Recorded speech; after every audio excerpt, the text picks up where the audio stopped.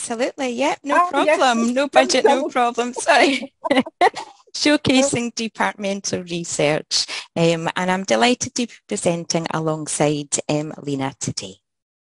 Yeah, our third member of the team is away on holiday, so we can't really complain. We cannot put anything really on her back. We're just going to be the two of us presenting. You've seen me before presenting all sorts of ideas and key things, but I think that is really the cherry on the cake. Hopefully we'll go through this in time, so I'll just move on. Yeah, there we go. Fantastic. So what we're going to do today is give you some background information on the department and team that hosted the showcase, give you some background information on the event. Lina's going to talk about how we organised the event and the communication strategies that we used, what it was like to experience the event, what we learned, and our summary points. And this is a photo of us all. And interestingly enough, this was the only time that we met on a face-to-face basis throughout this whole experience. And there's Leona in the middle, and she's actually on her honeymoon, which is lovely. So let's talk a little bit more about the background then. So Glasgow Caledonian University, if you don't know, is a post-92 university, and we have around about 22,000 students. We've got three campuses. We have a campus in London, in New York, but Glasgow is the main one, and that's where we are based. We have three schools, the School of Health and Life Sciences, Glasgow School for Business and Society, and the School of Computing, Engineering and the Built Environment. And we are based in the School of Health and Life Sciences. So there's 8 departments in that school, and most of the departments cover professions kind of allied to health, and we are the Department of Occupational Therapy, Human Nutrition and Dietetics. That's Leona and myself. And then of course we also have the Learning Development Centre where Lina is based, and that is a school-based role, and Lina's a digital specialist. So in terms of background to the event, it was Leona's idea. So she was inspired by a psychology student conference that she had seen taking place. So the Department of Psychology host a student conference where they can present their honours projects. And Leona was really impressed by the format of that kind of conference. It looked really professional. So she did a little bit of digging and found out that the format had been ran successfully by others in the university for a number of years. No point reinventing the wheel. So we found out that this was going to be an excellent opportunity to kind of replicate that. We were looking for an opportunity to showcase our research activity within the department. So our department formed just a couple of years before COVID. So we felt as if we were kind of quite a early or a kind of young department kind of coming together. And we're also quite a young department in terms of our research expertise. So there's a lot of kind of early career research taking place within the department. And we really wanted to have an opportunity where we could showcase some of that to both internally within the university, but also to external audiences as well.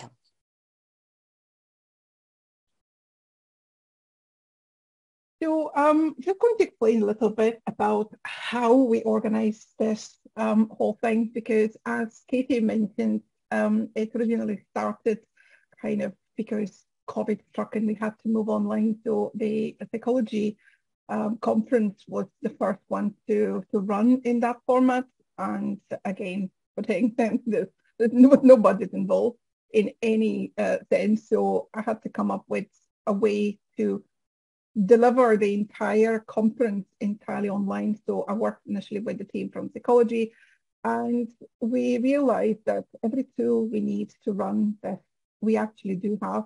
They're just different tools spread around, so it was really just how do we organize it all to run seamlessly.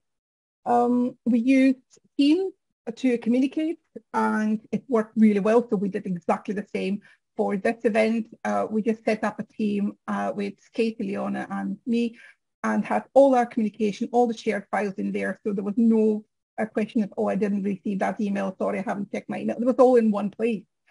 Any platforms that we needed to use, the access information was in there. Everything was shared with everybody. And we also used Teams to run the actual live sessions for the event. So this is on the background.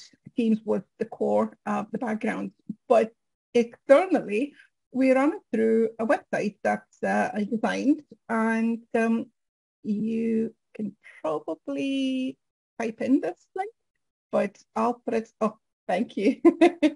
The link will take you to a Wix website. I don't know if any of you have tried using the Wix platform, but the free version is more than enough for things that you need to run. And it's also very, very user-friendly. So you don't need any experience creating website. It's literally with the Wix. You see what you need and drop it on the website and it creates it. So very, very simple to use. So that was our external platform where we put all the promotional links, every information that we could open to everybody was in there, including the booking link, as well as obviously sending the booking link through other methods. The event was hosted in Teams, but the links to attend were on the website. There was no need to send separate emails with links that people then cannot find. Was literally a page within the website that if you try to access the program, it will tell you need a password. The password you get when you register. So a simple way to protect from random people just jumping in. You have to register in order to get a password. Not that it's a difficult password. So if you want to see it, I'm going to put it in the chat.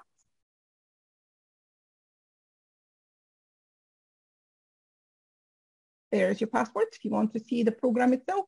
And as someone attending, you literally just click on the link to attend. The abstracts were all developed and available through the website. You can have a look at them. And at the end, we also added the attendance certificate there. So everything external was through that website. All the information can go through there. So all we need to share is one link and everything runs from there. So this is the set of tools we ended up using. As I said, Teams was really the core of communication and organization and actually hosting the sessions. We used Wix website to be external facing. We used Eventbrite as the booking tool and the Twitter to promote. There was a blog written as well by Leona, I think was writing it, wasn't it? Yeah, that's right. All the staff comms, mailing list, everything. We try to bombard and capture the attendees in any ways possible. And we use MS Forms for feedback. So all of those tools are freely available for everybody. So if you have any other ideas what we could have added, please let me know, because we're always on the lookout for new ideas we can incorporate. But all that we use worked really well and quite seamlessly. The team on the background that we created within Microsoft Teams actually was, as I said, the key. And we only had 4 online meetings, and one of them was 10 minutes deciding on a color. So 3 in reality, 3 actual meetings online. Everything else was asynchronous comms. And the main thing was the task allocation and the deadlines, which we kind of already had in a way based on the previous conferences and events we've run. So we had a list of tasks. I'll give you a screenshot there to see, and deadlines and allocating the job to someone, and then everybody can check basically if things are being done or not done. But we never needed to, because we found, lucky us, that all 3 of us were doers, not talkers.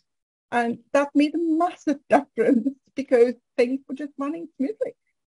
With plenty of time, you can probably see we kind of started talking around this time, but the actual work started in June, and the event was in October. So there was plenty of time to do everything. There was never any big chunks of time that we had to dedicate to this process. And this is way too overwhelming to go through, but you will see the slides afterwards. But these are the main points throughout the journey, from start, sending the whole thing, deciding on the deadline and the actual event, and then working backwards to set up everything in time until we actually delivered the event. And as I said, I'm not going to go through all of this, but the last stage, the available data troubleshooting, overlooked because then it's all done, it's all dusted, and you can just run with it. It ended up being the case, but I was there on the background just in case, because obviously the topic, all the research in occupational therapy and human nutrition dietetics, not my background, I'm digital specialist. So I was there literally just monitoring, making sure everything is running smoothly and being able to answer my phone in case something goes belly up, but everything ran absolutely fine. So I think Katie can talk a little bit about that because that was your bag mostly. It was indeed. So we had quite an active communication strategy. So as Lina's already highlighted, we used a range of different channels to really kind of publicise the event. So we had our internal and external communications as well. So we have our internal staff newsletter. That's our kind of GCU kind of connect to publicise it amongst university staff. Occupational therapy and human nutrition dietetics are professions quite often where they'll have large elements of the courses doing clinical kind of placements out in practice.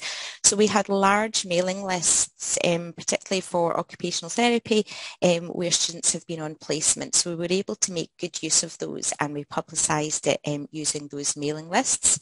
We also, we've got a blog, a GCU occupational therapy blog, and we wrote an article about preparing for the event and what we were going to be talking about at it to publicise it with links, of course, to register. We've got quite an active Twitter account, and that resulted in some international reposts as well. And of course, we advertised to our students on their Blackboard year sites. So we used all of these channels to have some key prompts. We had to save the date prompt for when we kind of launched and decided on when the date was going to be. Call for submissions for people to showcase their research, and also a deadline approaching, both for submissions but also for registering as well for the session. So I'm going to explain a little bit about that. I think I spoke with Mary earlier today, how much prep we did in terms of presenters, because as much as you organize, at the end, participants see the presenters. So we have to make sure the presenters were prepped properly. So we wrote detailed instructions for the presenters, and we wanted them really to make sure they use PowerPoint Live and present their slides within Teams rather than sharing screen, because sharing screen has some drawbacks, as I'm sure you're well aware: random pop-ups, people seeing things they shouldn't be seeing. And also, if it's shared by sharing a screen, the links are not available. So someone needs to basically copy the links and make sure they're populated. But if you do it through PowerPoint Live, the links are active and they can be used. So we really wanted them to use PowerPoint Live, also for accessibility reasons as well. It's a lot easier for participants to engage with the material if it is shared that way. However, we run 2 practice sessions as well, 2 days, 3 days before that, for presenters to come and practice, making sure everything is right, you know, the way good organizers should do. And we insisted on copies of the presentations just in case something happens, like what happened today. It's perfectly normal. It happens pretty much in every event. And we have to share one of the presentations as a keynote. Actually couldn't share, so we have to share it ourselves. But that wasn't a problem because we insisted on having those copies. Obviously, as I said, I was there preparing and making sure that I'm there as a backup during the event. And I'll emphasize a little bit more when we go to learning points, but sending detailed instructions to presenters, you would think, and having 2 practice sessions, you would think that should be more than enough to get everybody prepped. There were 2 presenters that actually attended those practice sessions, and they were the only 2 that actually did it the way we asked them to. Everybody else shared screen, which we told them not to do. So it didn't quite work the way we wanted. So in terms of the attendee experience, we try to simplify this process as much as possible. So obviously, first point is being made aware of that event through multiple channels that we use, hopefully captured them. And then simply booking a place by Eventbrite, very common. People pretty much all have an account with Eventbrite, so that's an easy route as well. Then during the registration, and then the confirmation email that they get as the password for accessing, including all the instructions. Again, we send instructions obviously to the through Eventbrite a day before the event itself, but it has the link to the website, instructions, how to click on the program, what the passport is, and then just clicking on the link. So on the event, on the day of the event, all they have to do is go to the website, go to the program, choose whatever session they want to attend, and simply click on it, and it goes straight into the Teams session through the browser, even if they don't have Teams installed. And at the end of the event, we ask them to complete quick feedback, and then we also made available attendance certificates. All of those obviously are optional, the last 2, but in terms of the pass, they simply book a place through Eventbrite, they receive all the information via Eventbrite, and on the day just click on the link and click on the session they want to join. It's simple as that. So we try to keep it simple and streamlined as possible. Oh. So some learning points from the day. So we learned that presenters don't necessarily read the lovely clear instructions that Lina prepared for us. So that was a key learning point, because obviously you want the attendees to get the most out of the presentations, and that's something that, you know, we'll have a think about for next time, how to communicate that. 2 minutes to go. We also had 2 channels running, and what we found is that participants didn't switch channels. They just stayed in the main channel. So again, something to think about for future events. We heavily promoted the event and we got a good range of attendees, but human nutrition and dietetics perhaps didn't have the same opportunity to promote the event, so there was kind of more one profession than the other. But the simplicity was valued by attendees. It was really easy to register and to engage in on the day. We actually tagged along another activity to the event. We had a research clinic the next day, and that was a really easy thing to do to kind of add value to it. It's really easy to replicate. It was a great success, and it's going to be an annual event. So we are in the process of actually trying to organize the next one or getting the initial talk. So it was much easier than we thought. It looked much more professional than we thought possible, and the workload was much less than we anticipated. It really wasn't for the how it looked and as slick as it was on the day. The workload was much less than anticipated. And there was free tools for everything. Lina was really good at identifying the free tools. So just ask around if there's something that you think that might be available, because we found there was. And it really did generate interest for the department, both internally to the university and externally. Just some quick stats. We had 13 presenters. So it was just one afternoon, 4 staff, 7 from students and 2 external presenters.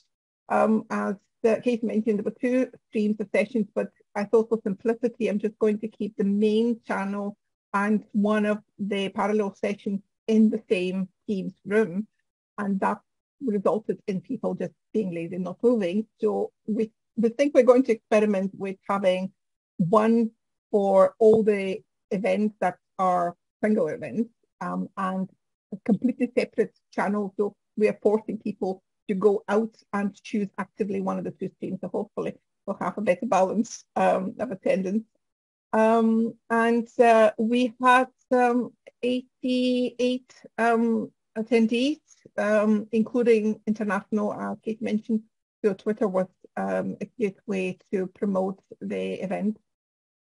And just to give you a flavor of the feedback we got, they mostly thought that it was really simple to attend. The great variety of research that's being presented was really useful for people to see, and they had good feedback in terms of the experience of attending as well. So that was another good indicator that it worked in the way we designed it. Okay.